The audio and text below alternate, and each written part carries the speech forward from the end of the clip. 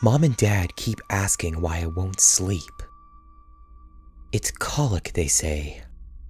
Out of the murky darkness of my bedroom, I wail, calling them to my side, desperate to make them understand me. They come reluctantly, with exhaustion tugging on the skin beneath their eyes and dyeing it a dark purple. Muttering in exasperation, they lift me from my crib. I briefly have hope that they will understand.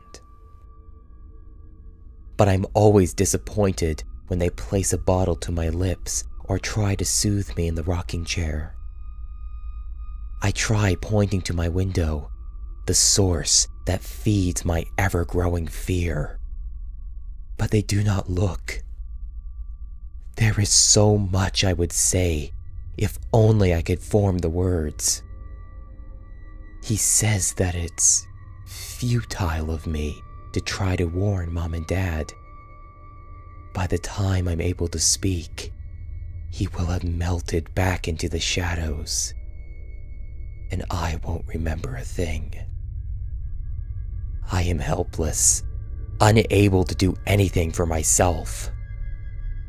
I am at his mercy, he says, and the flicker of flame that is my life could be extinguished at any moment, suddenly. Most of us live on and grow up with no memories of our terrifying infancy. Some, however, are not so lucky, and they are snuffed out. He never leaves any evidence behind. It always looks like an accident or pre-existing illness, leaving him free to move on to the next one. He promises I'll forget all of this. It's inevitable, he insists. The image seared into my eyes, the ghastly horrors of his face, will fade from my memory soon enough. But I don't understand how I could ever forget him.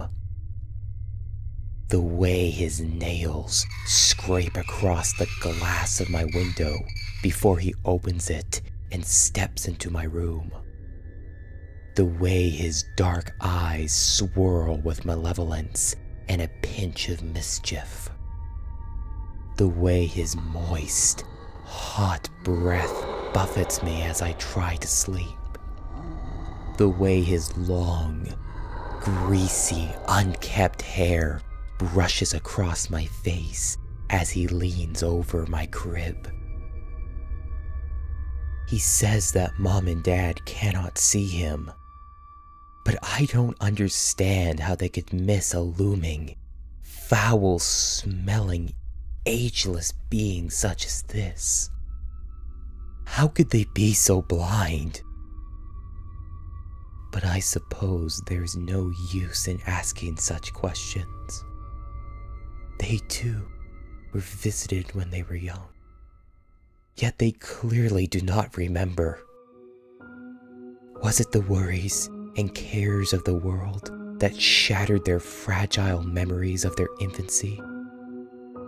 Or does the brain forget as a means of preservation, for it cannot survive long while it houses the memories of him? Mom and Dad keep mistaking my insistent crying for colic, as if I would scream so loudly simply because of some discomfort. They are blind to the fear of my eyes, and deaf to the unearthly tremor of his unholy laugh. So they place me back in my crib, shutting the light. I hear their footsteps fade down the hallway.